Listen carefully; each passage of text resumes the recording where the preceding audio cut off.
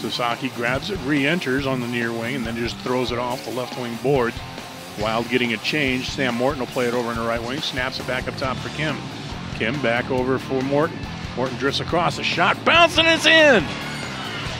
That hit something on the way through. It deflected and then bounced up over the glove hand of Taylor.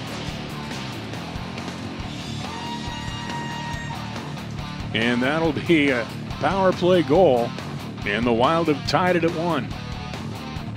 15 seconds left of the 4-on-4. Here's Williamson with a stretch pass. He's in, he shoots, and a save made by Park. Another monster save made by Austin Park. And he'll leave it over for Nico Karamanis on the near side, then back to Stapley. 45 seconds left. Stapley cuts through center, cuts over to the near side.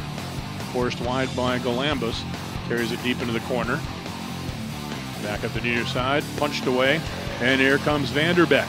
4-on-3 rush, back across for Souter. He shoots, save made, rebound, score!